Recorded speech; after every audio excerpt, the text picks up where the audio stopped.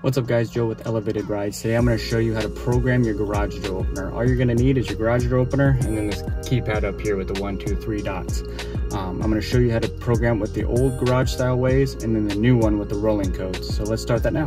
Alright guys, so the first thing we're going to do is we're going to put it in run mode.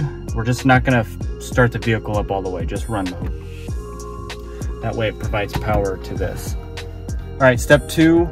Even if it's new or pre-owned, we're gonna wanna clear out whatever was in there. We're gonna hold the first button and third button until this light flashes rapidly. All right, so it may take 20-30 seconds, but just hold them in until it starts flashing rapidly. There you go, now it's cleared. All right guys, so the next step is gonna be programming the garage door opener up to the button.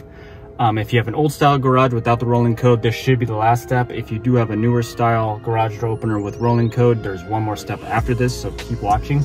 But first, we're gonna press down the button on your garage door opener and press this button.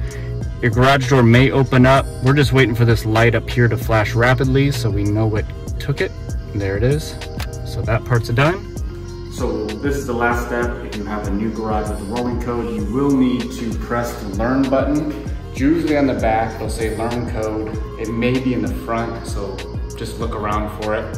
What you're gonna do is press this and you have about 30 seconds to a minute to run up to your Jeep and then press and hold on the button that you programmed, and I'll show you how to do that now. All right, so at this point, you just hit the learn button on your garage door opener. Now we're gonna hold this for 1-2 seconds, let go.